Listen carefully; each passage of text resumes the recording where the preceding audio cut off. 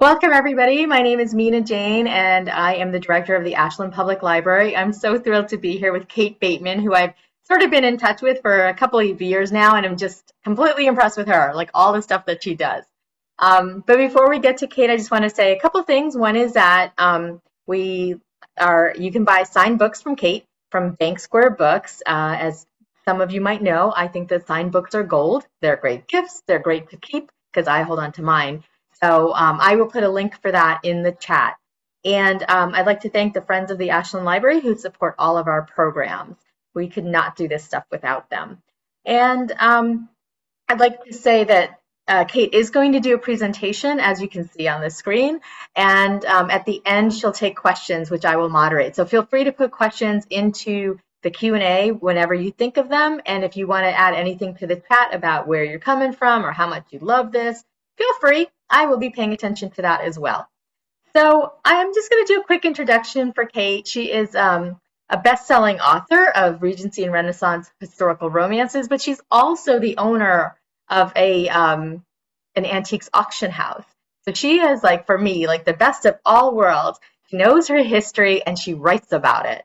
So today she's going to be talking about story versus history. And the one thing I found really interesting, Kate, on your website was that your husband owes you $1. Can you talk about that a little bit? And then before you get into your presentation?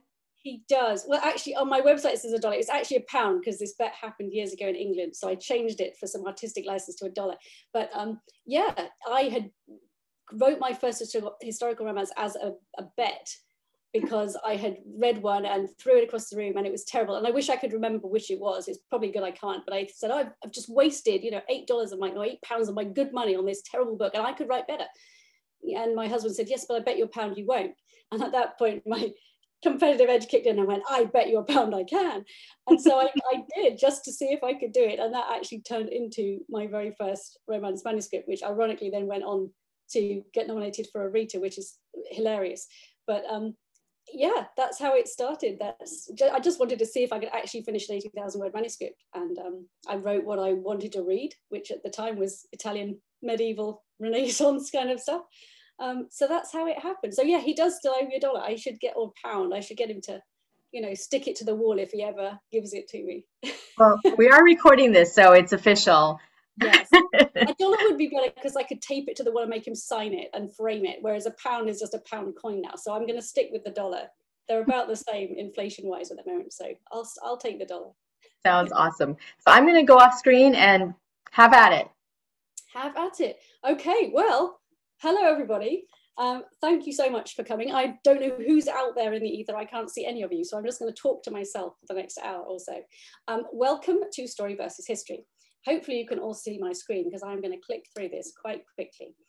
As Mina said, I am a historical romance author. I'm traditionally published by St. Martin's Press and Random House. And my first book, which we just talked about, that $1 book was called The Renaissance Romance, The Devil to Pay, and it ended up being nominated for a Rita Award. Here was me at a couple of weeks ago at a book signing. And here are some of my books. That's a couple of different series I've got here. The both Street Bachelors series. I've got the new series is Ruthless Rivals. I've got Secrets and Spies and a couple of others in there too. And my books have been translated into multiple languages. So there's some really cool covers here. You can see this, the Japanese one, I think there. There's some Romanian or Croatian. I'm a bit bad on that. German, French, all sorts of stuff here. But as Mina said, in my first life, before I came to America and started writing romance, I was an auctioneer and valuer. I founded my own auction house in the UK in 2001 alongside my father. And because of that, I ended up being sort of headhunted to be one of the on-screen presenters and sort of valuers for a couple of TV shows that we have in the UK. So a bit like your Antiques Roadshow, there's one called Bargain Hunt, there's me on that one. There's one called Flog It, Put Your Money Where Your Mouth Is. And there's Bateman's of Stamford, that's my auction house. It's been going 20 years now. I passed the buck on to one of my brothers who now runs it, Greg. And we have sold, I think, about £50 million worth of items over the last 20 years or so, which is pretty cool. So I've obviously seen hundreds of thousands of historical items. And I've written about a few of them, and we're going to talk about that today. So who is me? What are we doing here and why are we here? Well, today I really want to go quickly through what are stories and why do humans need them? What's the difference between story and history? How can stories add value? And how do fiction writers like me use real historical facts in our books? This is going to be a whistle-stop tour through history, so hang with me. We're going to go right back to the fact that humans, on a really basic level, need stories. Narrative storytelling is a core feature of being human, and from an evolutionary kind of anthropological point of view, it's the reason we've been so successful as a species, because we can communicate key information. Before we could write, we obviously had spoken, so oral history and visual stories like this one here on the screen, the caves at Lascaux. That's 17,000-year-old story. And we can clearly see that something's going on here. It's helping somebody make sense of the world. It's telling them some information. It's not quite clear what it's saying. There's a bison, there's maybe an arrow, there's a man who possibly is dead, there's a bird, but clearly it's telling us something, you know, maybe that the guy who goes near a bison and tries to kill it ends up dead. So stories are key to human brains, and they work for humans because there are very few other animals that can empathize. They think a few other people or a few other animals like elephants and things like that can empathize, but basically we have the ability to imagine ourselves in the place of another. And that's really important because we're not limited by our own experiences. We can then imagine someone else's experiences and benefit from those without the risk. So stories are knowledge risk-free. It means we can explore moral and physical dangers without having to, you know, get injured or killed ourselves and keep repeating these mistakes, because somebody can tell us about it and say, stay away from the saber-toothed tiger. We also have a really cool bonus, which is the ability to understand concepts of an imaginary universe. So we're not bound by physically what's in this universe. We can imagine things that don't exist in real life. So we can imagine, like here, Jurassic Park, dinosaurs, a world with dinosaurs in it and humans at the same time. We can imagine planet-sized spaceships and, you know, things like that in Star Wars. So after we had that sort of oral tradition and the writing on the cave walls, stories turned from just physical survival information into social survival. We became more social as a group, and they turned into handy guides on how to live well in a social group with others. So this is one of the very first written stories. I don't know if you see my point here. This is the Epic of Gilgamesh. It's written in Sumerian cuneiform, and it's about 4,000 years old. And it's pretty cool. The actual legend tells us about a king who was Gilgamesh, and it's basically a bromance between him and his best friend Enkidu, who is a sort of half man, half deity creature. But it basically gives us a universal truth, which is that even a king has to learn to be humble, has to take advice, has to go through a journey of discovery, and, you know, things happen to him and he has adventures and comes to the conclusion that he has to be humble, he has to accept advice, which is the point of stories. It's telling us universal truths. And this brings us on to fairy tales, because those kind of epic poems and stories turned into what we now see as fairy tales, which are the same things. They're using this narrative framework to explore universal themes. So Little Red Riding Hood, here's a classic. Basic safety tips: watch out for wild animals, listen to your parents, don't disobey the rules. Obviously, as well, a kind of sneaky way of reinforcing whatever structures of society, like patriarchal society, were around at the time. You know, wait for the big strong woodcutter to come and rescue you, you know, don't do it yourself. And these are pretty old as well. So we know that Jack and the Beanstalk comes from a group of stories that are about 5,000 years old. Beauty and the Beast and Rumpelstiltskin are about 4,000 years old. And the kind of Faustian bargain idea, this Smith and the Devil, about somebody making a bargain with the devil and getting something in return, is also Bronze Age. It's about 6,000 years old. So stories clearly impart really important information to us, and we love it. We want the same things over and over again, and we never tire of them, which is great for somebody like me as an author, because there are no new stories. People really haven't changed much in about 6,000 years. And we know this. There's a great amount of information from Pompeii, which is a very small place in Italy when there was a volcanic eruption in AD 79. Vesuvius erupted and basically covered the entire city of Herculaneum and Pompeii in ash, which basically preserved it in that moment. And when it was rediscovered in the 1880s, they found the entire place covered in graffiti. And it shows us that the goals, motivations, conflicts are exactly the same as people today. We're preoccupied with the same things. It's about relationships, desires, feuds, love, hate, revenge, politics, art, crime. This picture here is a political slogan. It's literally like, your political advert on the TV that you see now saying, vote for me, I will clean up the streets, or whatever it is.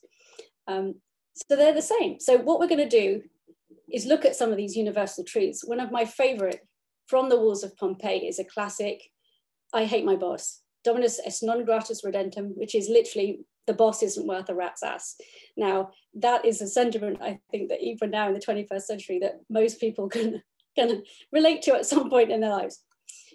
So we're going to look at Spot the Trope. As a writer of romance, we especially love our tropes. These are some of them up here. We love enemies to lovers, or fake dating, or secret baby, or marriage of convenience.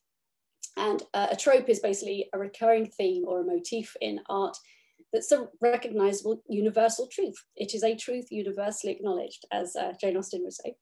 And it's people that we recognize, or tropes, or scenarios that we all recognize as being, present in our everyday lives.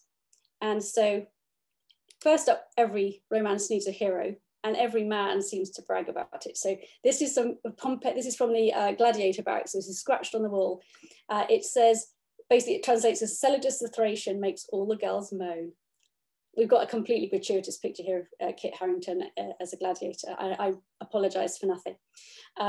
There's another one here, which is the worst humble brag ever, which was Floronius, soldier of the 7th Legion, was here. The women did not know of his presence. Only 6 women came to know, too few for such a stallion.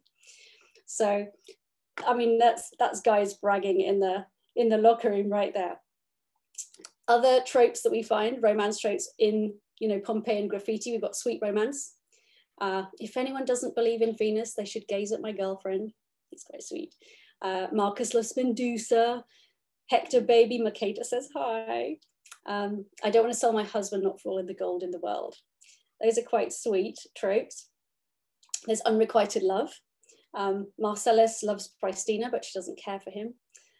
Sarah, you're not being very nice, leaving me all alone. So these are all things we can really relate to. And this is exactly the same as 2,000 years ago. People were having the same stories happening around them. And that was what they talked about and wrote about. This is a classic love triangle. I've got Bridget Jones up here because there's, think of the number of books and stories you've read with a classic love triangle recently. This is basically 2 guys writing one underneath the other. So Severus says, Successus a weaver loves the innkeeper slave girl named Iris. She, however, does not love him. Still, he begs her to have pity on him. His rival wrote this, goodbye. And Successus claps back with, envious one, why do you get in the way? Submit to a handsomer man and one who's been treated very wrongly and is good looking. And Severus, who clearly has a girl, goes back and says, I've spoken, I've written all there is to say. You love Iris, but she does not love you. And so that's basically the theme of, think of all these things, True Blood, Hunger Games, Twilight, Bridget Jones, classic love triangle. We see this in romance all the time. I've put my own spin on these. I'm a big fan of the love-hate relationship, enemies to lovers trope. There's a few bits of graffiti I think lean that way. Virgula to her friend Tertius, you're disgusting, you're a nasty boy. Yeah, it's an interesting one. She's bothered to write about him. She's still thinking about him, however much she says she hates him. Serena hates Isidorus, does she though? And Stronius knows nothing.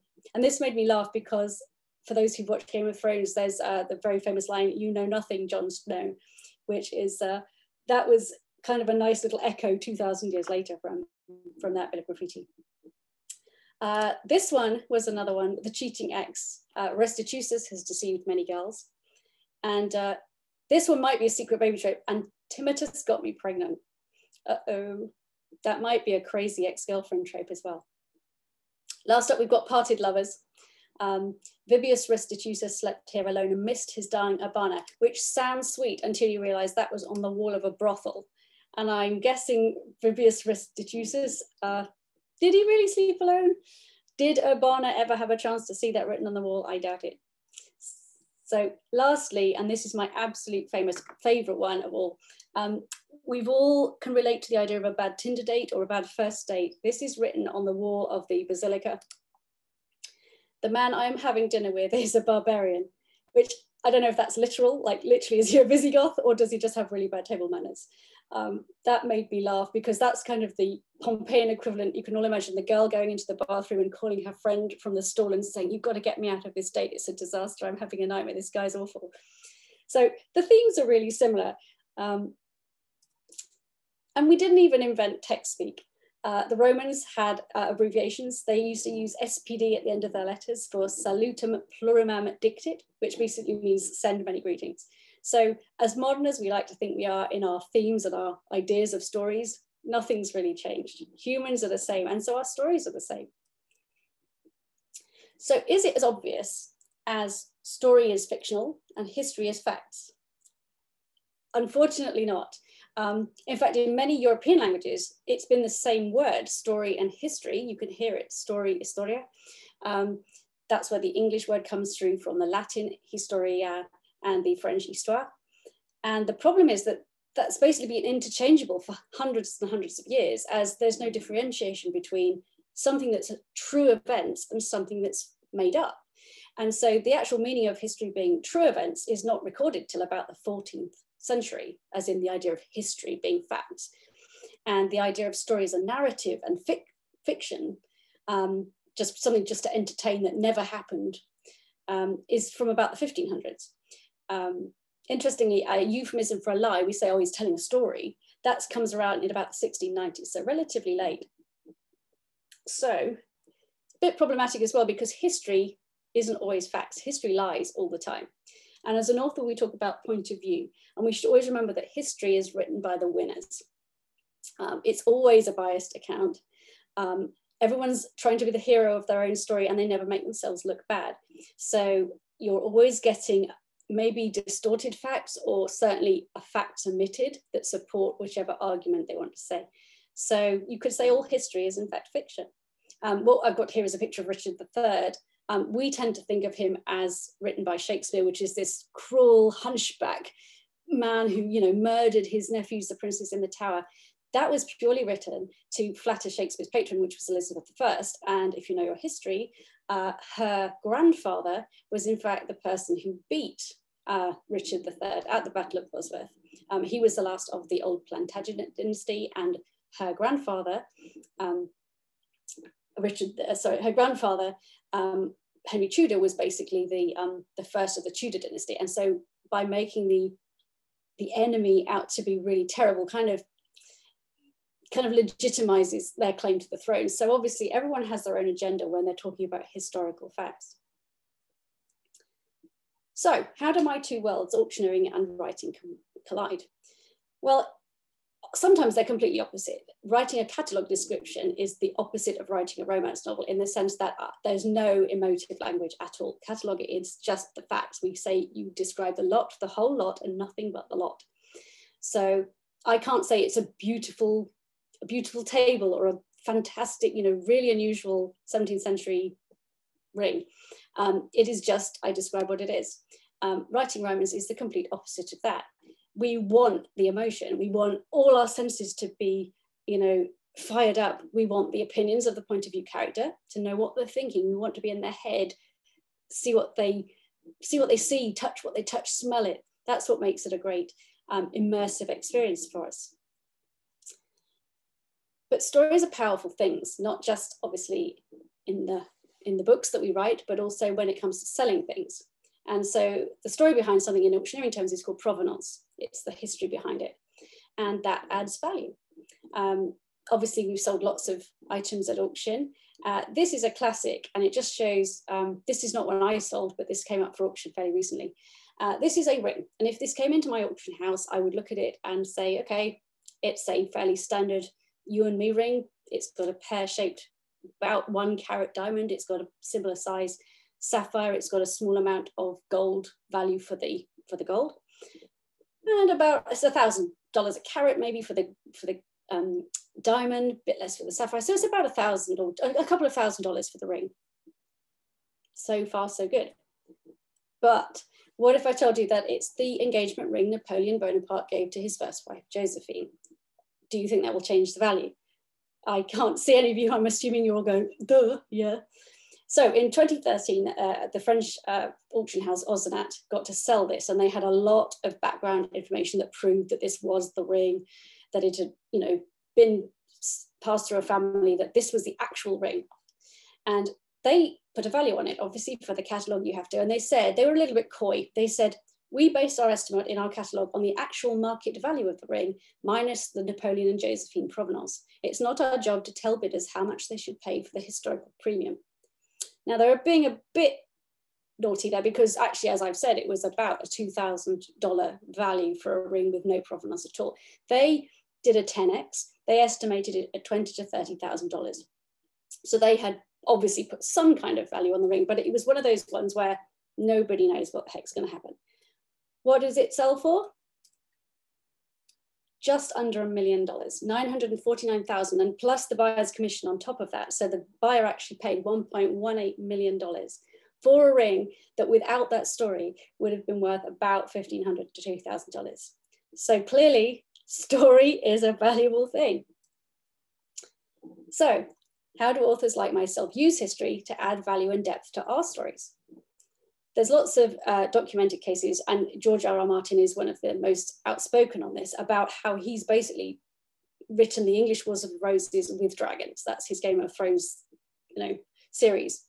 And he very much says that his plots are based on real history.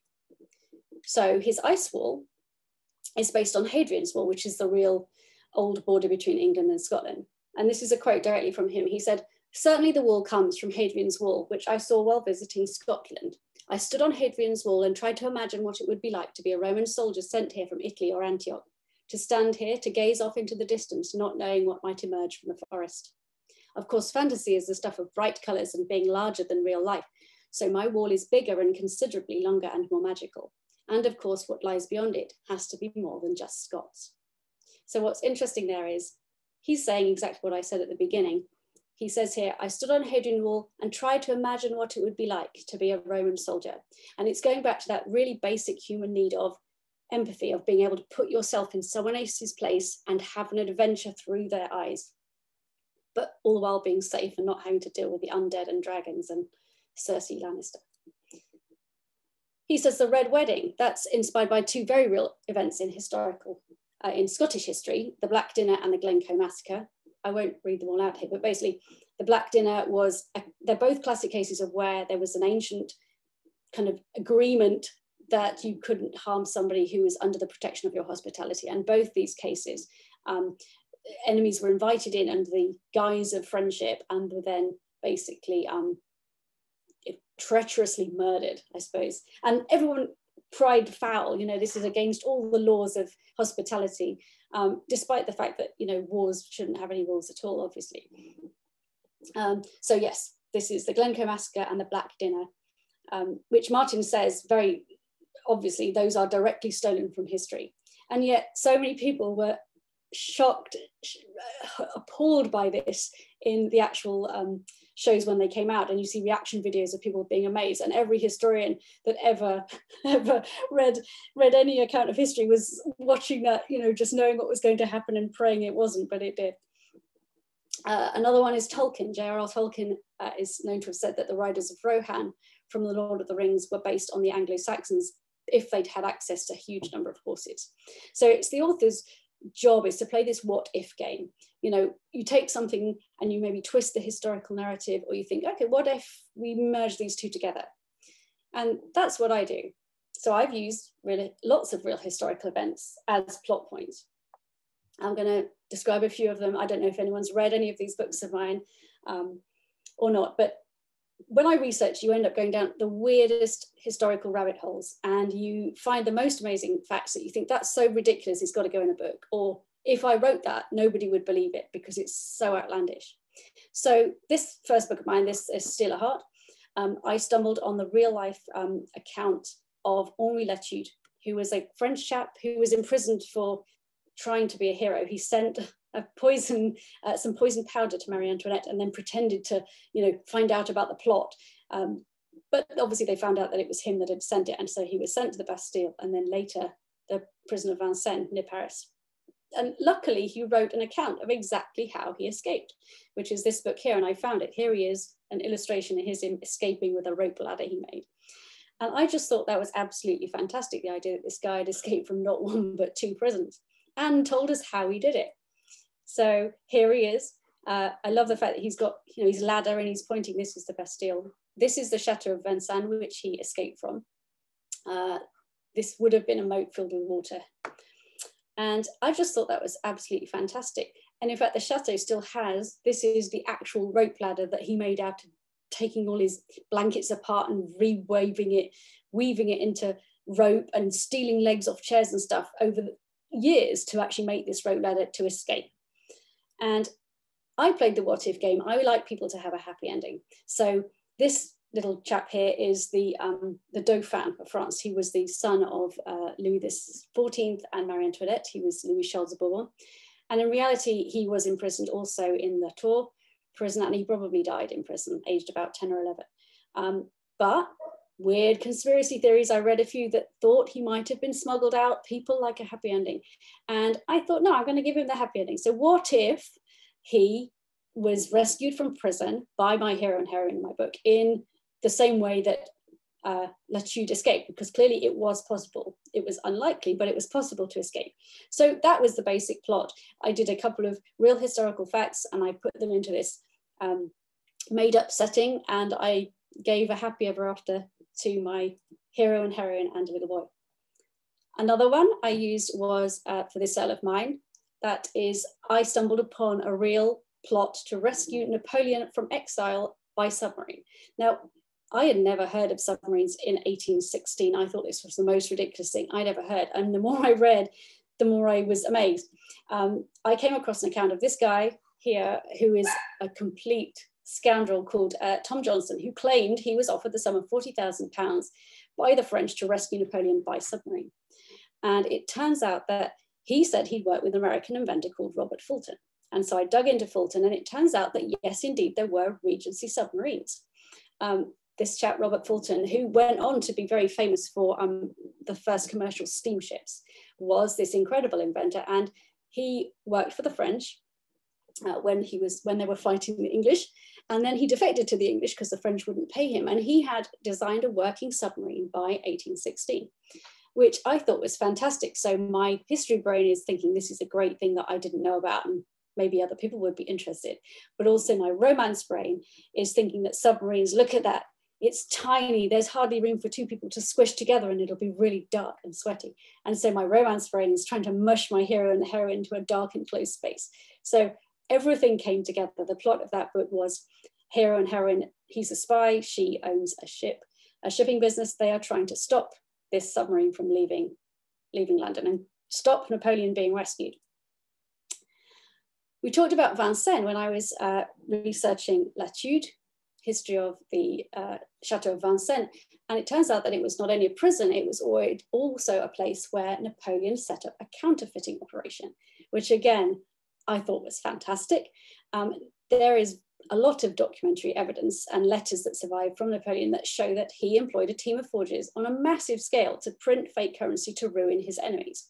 So he paid his own soldiers in Russia with fake money, fake French assignats, which is this up here. This is an actual fake that was printed at the time.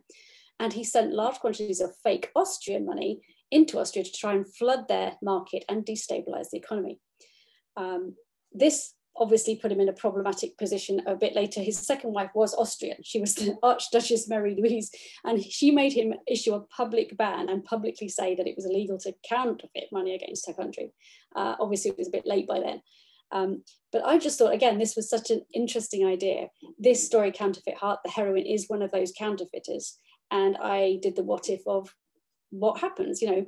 Napoleon is exiled to St. Helena. This counterfeiting operation is left, all this money. And so the opening of this book opens with her burning most of the money, but she can't resist taking a couple of suitcases as if you've won the lottery, she's going to run to England and escape with a heck of a lot of money. And that's the opening scene. Of course, she runs into our spy hero who is going to stop her from flooding the English market with all these fakes. But I just thought it was such a great starting point for a story. This is one of my favorites. Cachanel is based on the theft of the French crown jewels. So just after the revolution, the French crown jewels were confiscated from the king and queen, and they were put in the Louvre, which at the time was like a prison and a general administrative offices. And they were stolen over the course. They were very badly guarded. Some think it was an inside job, but basically thousands and thousands of jewels were stolen, including this. This is a really famous, it's called the French Blue. Here it is as it was mounted in, this is a great big order of the Golden Fleece, which was worn in lots of official paintings by the kings of France. This was this enormous 69 carat blue diamond, incredibly rare. And it was stolen. And along with a whole bunch of other things, this was a pink diamond called the Hortensia, named after Napoleon's stepdaughter. This is the Regent diamond, which is 140 carats. That's enormous, 140 carat diamond, and the Sancy, which is a pale yellow diamond. They were all stolen and they disappeared. And some of them turned up very quickly. The Regent and the Hortensia only were hidden in somebody's attic and were found after a few months of searching. And they eventually found their way back to the Louvre.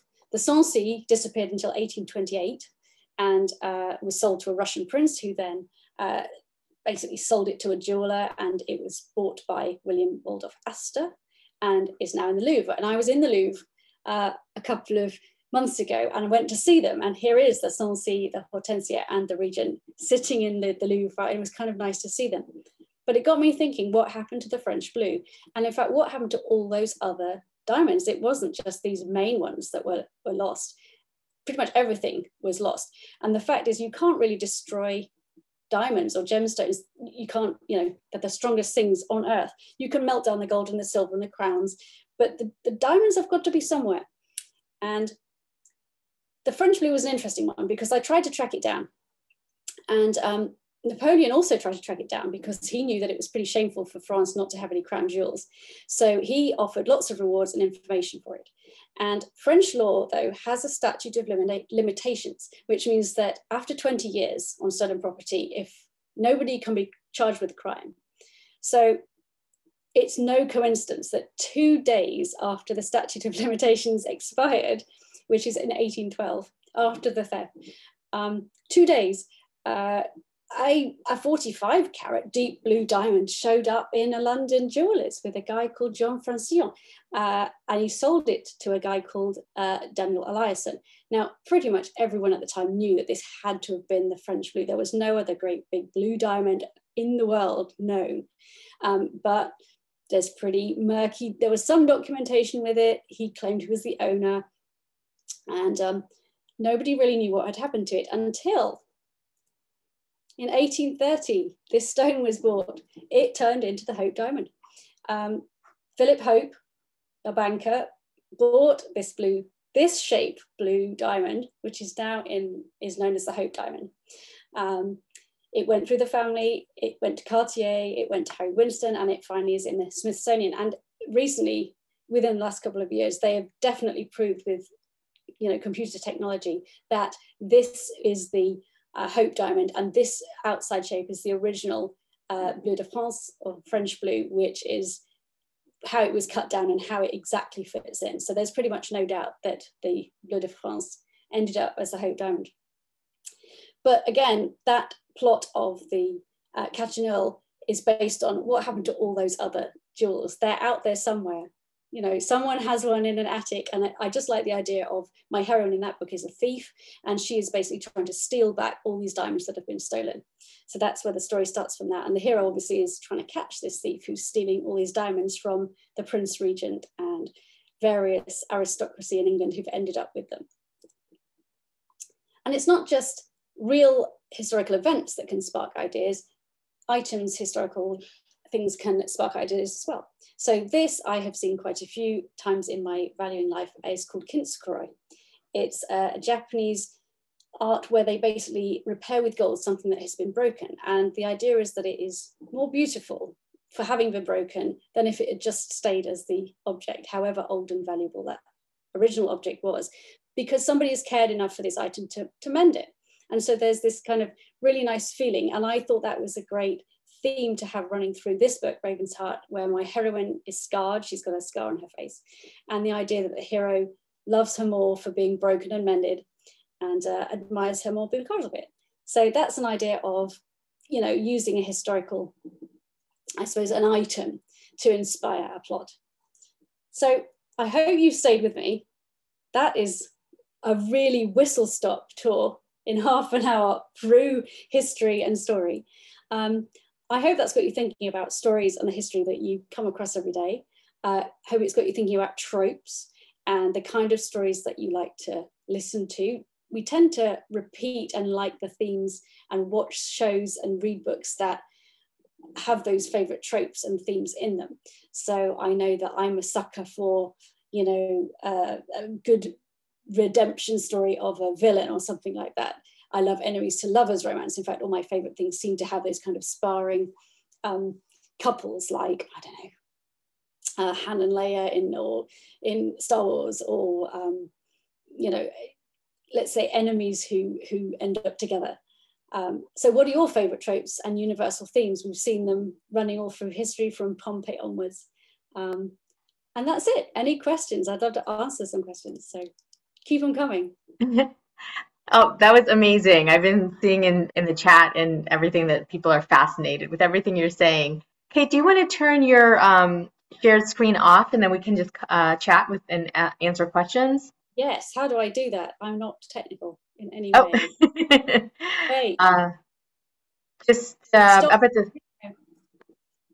Hang on a minute. I'll take care of it. I got it. Thank you. There we go. There we go. Okay, great. So first question from Mary Lynn. What are those root stories that are thousands of years older than the fairy tales that we know well? Well, so that's going back to like the Legend of Gilgamesh. And these are kind of the epic poems that's how it started out. And they're basically adventure stories. They're you know, they have everything. That has him going into the underworld effectively. It's a bit like you get the huge sort of Greek and Roman epics as well, like all those adventures like the Iliad and the Odyssey and all these great big adventures where our heroes go and meet these different people and have all these different things happen to them. And we kind of understand that that can't really have happened, but we still love all those tropes. I mean, the Iliad and the Odyssey have all of those. You know, you meet weird people. It's got fantasy. It's got gods and goddesses who are, you know, fantastically human. They're jealous and they're petty and they squabble and they argue and they marry each other and they have affairs. And I mean, it's brilliantly mixed up. And that's why it's so fascinating today, is because we're still obsessed with these things. You know, the gods in those are the Kardashians of their day. You know, Pompeii graffiti is the social media. People are just literally writing it on the wall instead of putting it in their phone. So yeah, human psyche, however much we want to think we're really evolved, we're not that different. And it's why those kind of universal fantasies appeal still, is that we want the safe escape to explore those ideas and then come back and still be in our armchair, safe and sound with a cup of tea. I have to say that I'm slightly horrified that the Kardashians are the current gods and goddesses were considered. Yeah, maybe they're kind of nymphs. I don't know. It's okay. But I mean, you're right. Like, they are the like bigger than life kind of characters of our current, you know, social media.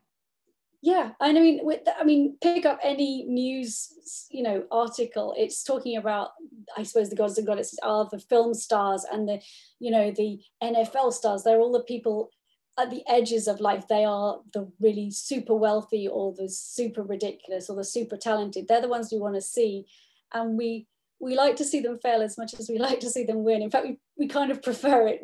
One of the most popular features on the People magazine is apparently that, you know, celebs are just like us and here's them doing the shopping. And that's since they did that, their circulation's been through the roof. So yeah, the themes are all the same, I think. And that's why we have these recurring tropes in literature, is we're all the same, you know. Mm-hmm. Right. Yes, British royalty. Hollywood movie stars, yeah. So Elizabeth asks, thank you for the quotations from the Pompeii. That was fascinating. Is there a book I might read to learn more about those?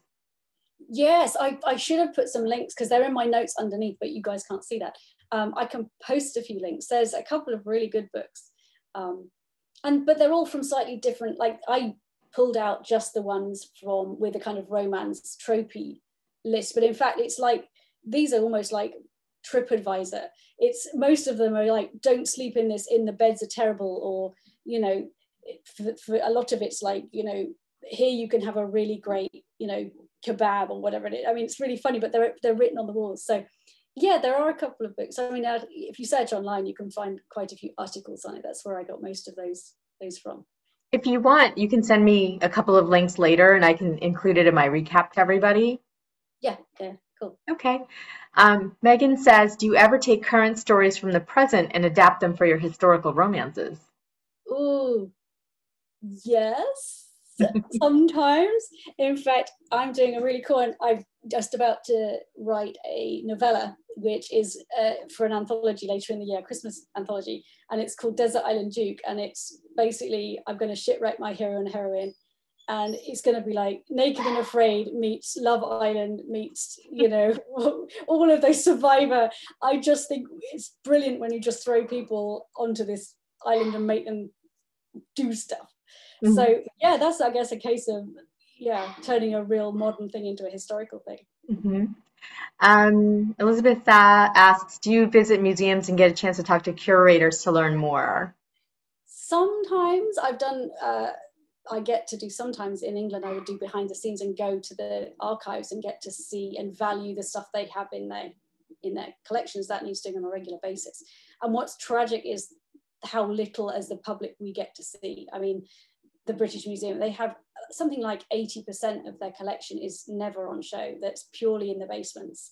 And that hurts me because I think all art is public and it should be on show. And if you bothered stealing it from everywhere in the world, and that's a completely different thing of, you know, should we return the Parthenon marbles, you know? Yes, probably, by the way. You know, at least it should be on show so that it's available for the most people to see. And so it breaks my heart, the number of amazing art, paintings especially, which are my love. It hurts me how few are actually available. I think they should at least send them out on traveling exhibitions for people to see. So yeah, I get to see some pretty cool stuff. Oh, there's my crazy dog. There's Monty. Hi, Mont. Hello. It's like a show dog.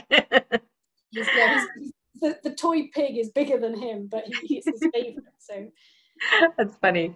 So Megan asks, and I have the same question, have you ever used a story from a piece that you encounter in your auction house in one of your stories? Yes, all the time. I did one purely based on a portrait miniature that came in, which was a really handsome, a portrait miniature, a really tiny little picture on ivory. And the people who brought it in didn't know anything about it. It was not, they didn't think it was a relative, and I thought it was tragic that they were selling it, but it was a really good looking guy in a soldier's uniform, and that just instantly got me thinking, well, who is he, where's he been, you know? And there was a few little inscriptions on the back, and so he sort of turned into a couple of my hero, you know, Napoleonic soldier heroes. I had him in the back of my mind because he was a good looking chap. And yeah, all the time, like the stories that people come out with are amazing, and you just think, wow, that's so cool. Mm-hmm. So I know your first book was sort of a medieval Italian. Yeah.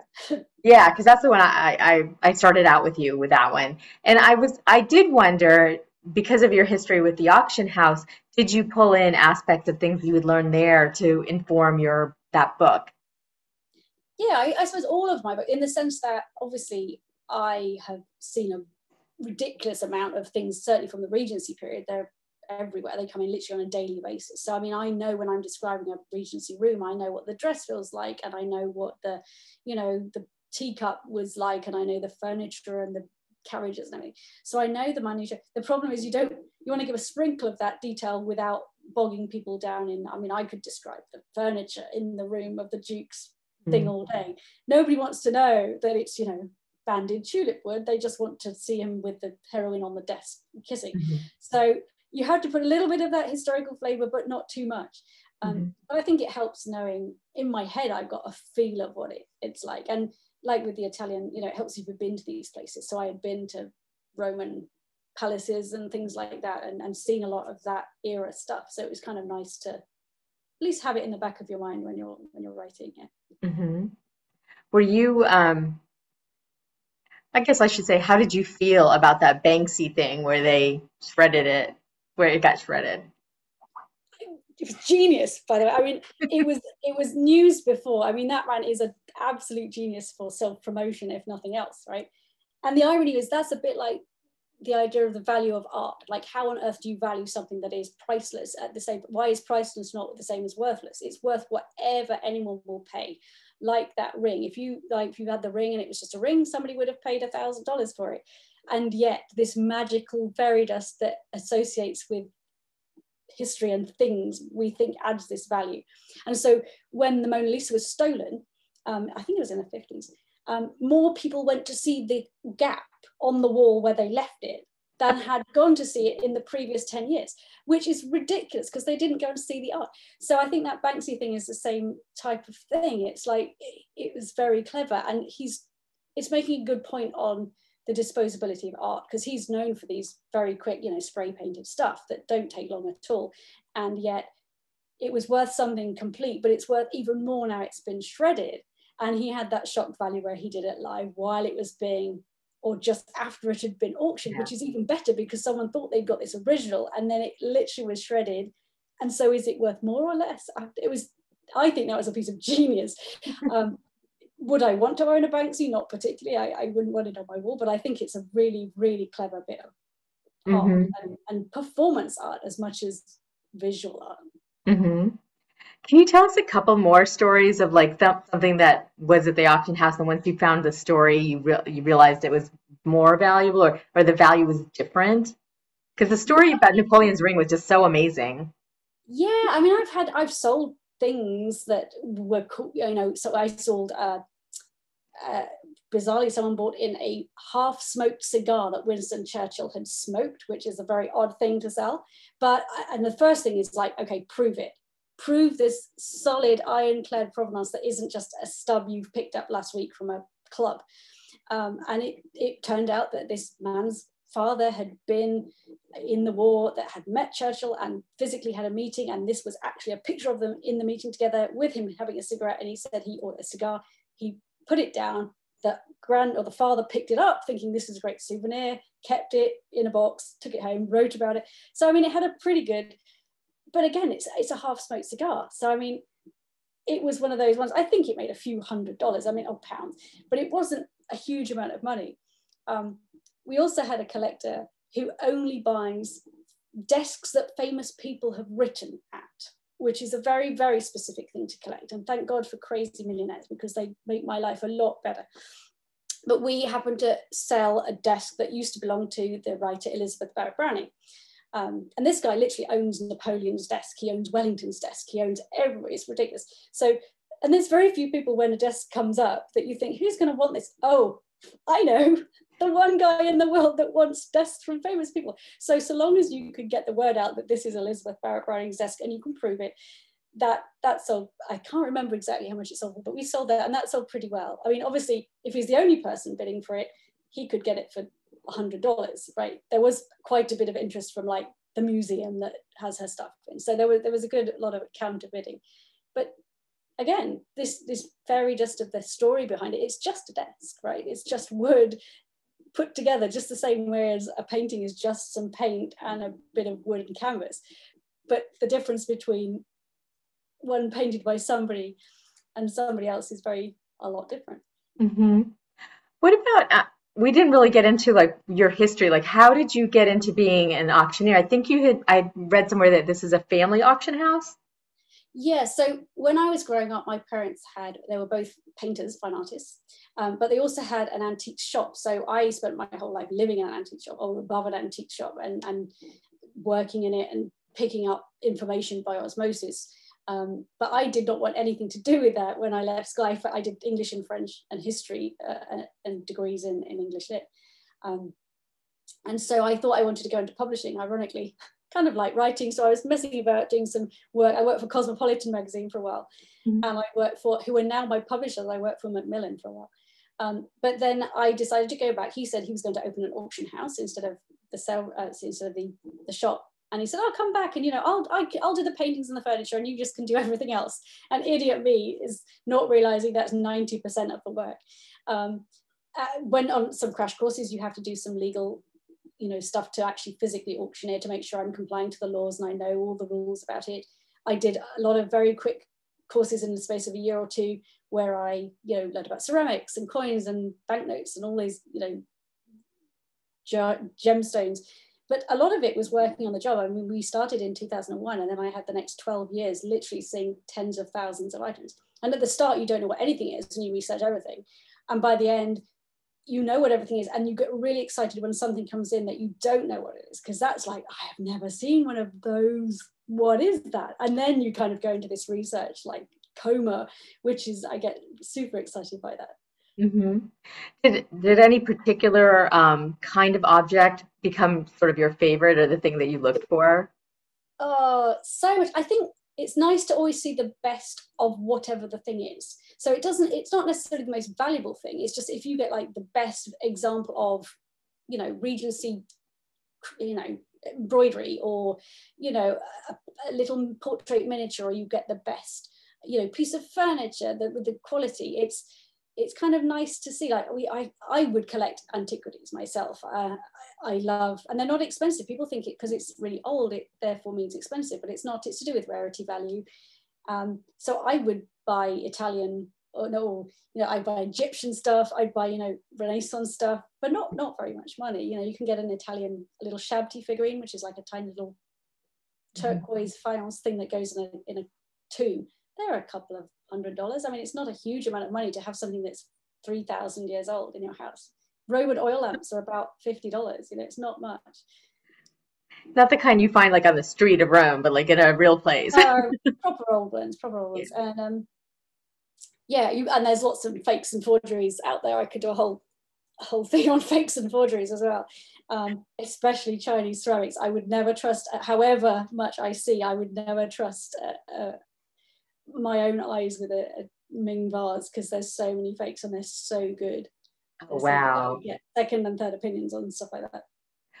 So, can you talk a little bit about provenance? Like, how does your auction house make sure things are authentic? Because, of course, you just said that things can be fake, and people are getting better and better at making fakes. Yeah, and obviously, it's the high value items that are the most faked. Basically, people don't. If it's a kind of mid-range item, people just don't bother. So usually, if something really good comes in, we start on that whole prove to me that it's real. Prove that it's not fake. So you check off, is it like, we had a painting or a drawing come in, which the guy said it was by Gainsborough, who we all know is a very famous British thing. And it was a really nice drawing on paper, charcoal and pencil, and heightened in white chalk, and looked right. And so we do this checklist of like, is it on the right paper? Do we know he did this subject? And so I did loads of research on this, trying to prove that it was right. And I traced it back to it being a sketch from a known portrait that is a painting by him that is in London. And I took it down to another scholar who actually just deals in, Gainsborough portraits and paintings. And I got it double checked. And it turned out that it was partly by Gainsborough and partly by his nephew, who's a guy called Gainsborough Dupont, who inherited all of Gainsborough's studio after Gainsborough died, and also was an artist, and sometimes kind of added bits to, and sort of slowly sold off these things to kind of finance his life. And so what we found was, because when you look at it, the head was fantastic, the head of this person, and it was a guy sitting in a chair and a portrait, quite quickly done, but the head was fantastic, but there was something weird about the hands. They were a bit chunky and they weren't that great. And so that's why we were kind of trying to figure out. And it turned out that, I think the nephew had probably tried to finish off the hands and done a worse job of it. So it was this weird thing where it turned out to be like a half a Gainsborough and a half a Gainsborough Dupont, which kind of made it more interesting. So we ended up selling that for several £1,000s just for this tiny drawing.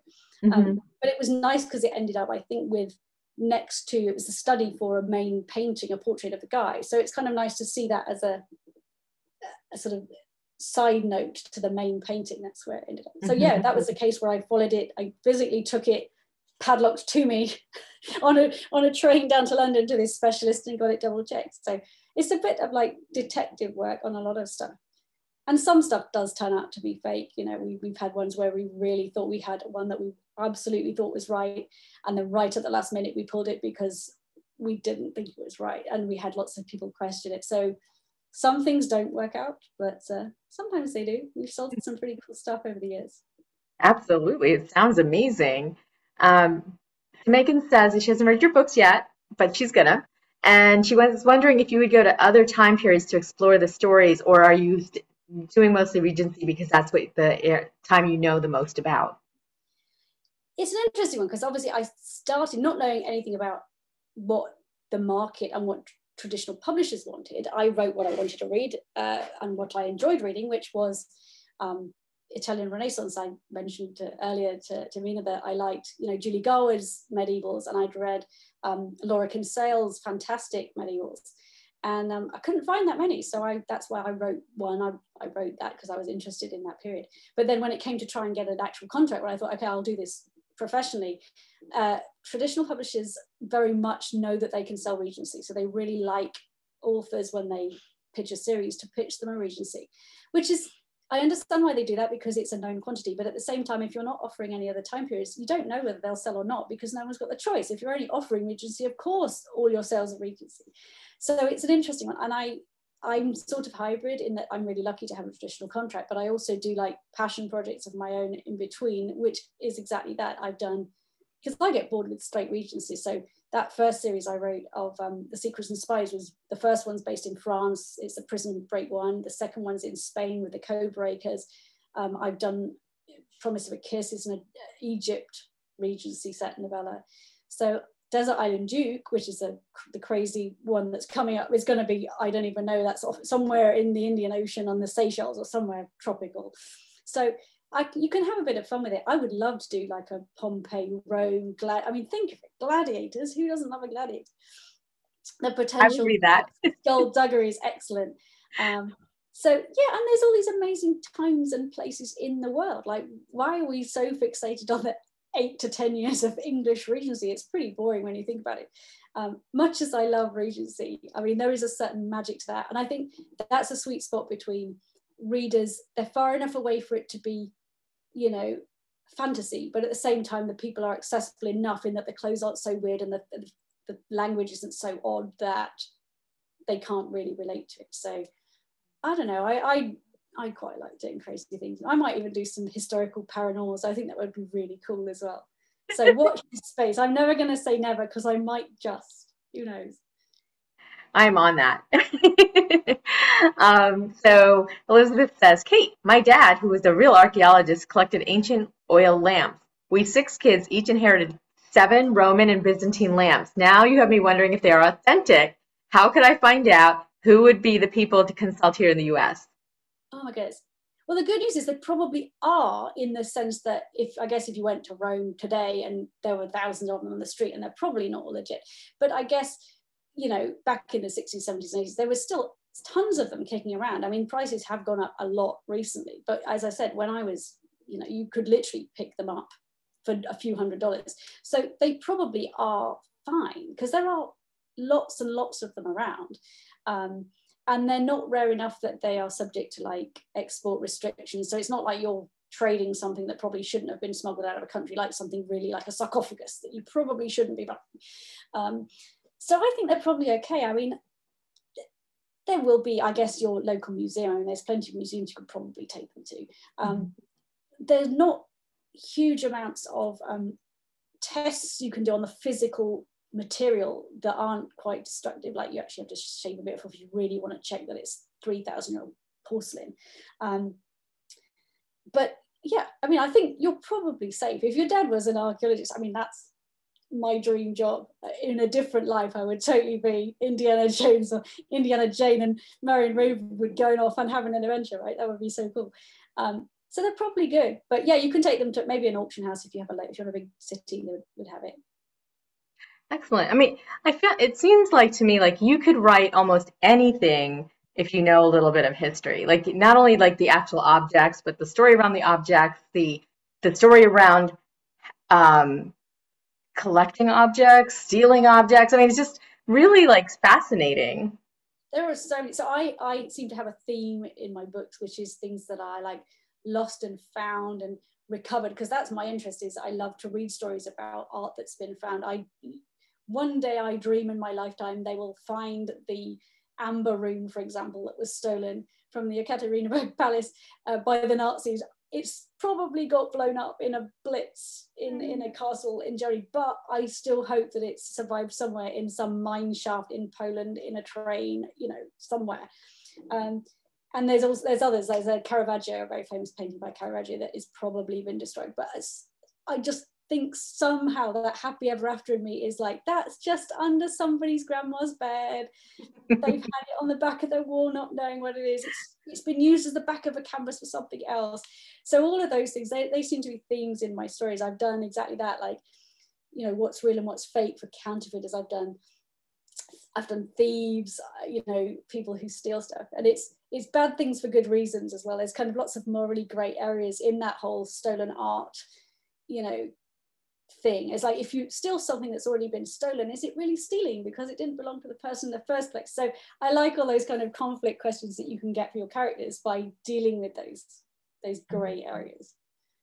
Well, this has been amazingly interesting, as I expected it would be. Thank you, Kate, so much for all of your insight and humor and knowledge which you've shared with us. And like I said, I was seeing in the chat earlier, people were just really fascinated by. I know, I went so fast. I mean, thank you for everyone for staying with me, because I went straight through in half an hour in all of those slides. And I could quite happily have done half an hour on every single slide. Each one of those was a side shoot of various things that we could have delved into. But that was so cool. I hope it wasn't too much, because my husband, I had 50 slides and my husband was like, you need 25 slides max for a presentation. I'm like, but there's so much to talk about. So, I know, we'll have to do a part 2 sometime. Take 2. Yeah, I mean, yeah, I could quite. Marilyn agrees with me. So I will send out links and resources and the video link probably tomorrow. So you'll be, once it's uploaded to our YouTube channel, I send out a recap after all of our programs. So Kate, you're going to send me some of those links, and I'll share them with everybody who came. And like I said, thank you so much. Thank you for everybody for being here and listening, and just your wonderful questions. They were really made the conversation so much more interesting, I think, too. So I wish we were in person, then we could all stay and have a gin and tonic and a glass of wine, and I'll start chatting about it. Kate, I'm still on the clock here. Yeah. Well, I'm a stumble from my kitchen, so I'm going to probably celebrate the fact that this is done now. Okay. Yes, you did not have dinner. So, but yes, anytime you are in the area, you're welcome to come over, and you can have a gin and tonic, and I will have an orange juice. So, very responsible. Thank you. And everybody here is invited. Yeah. So have a wonderful night, and I will talk to you soon. Thanks, everybody. Thanks for going. Bye, everyone.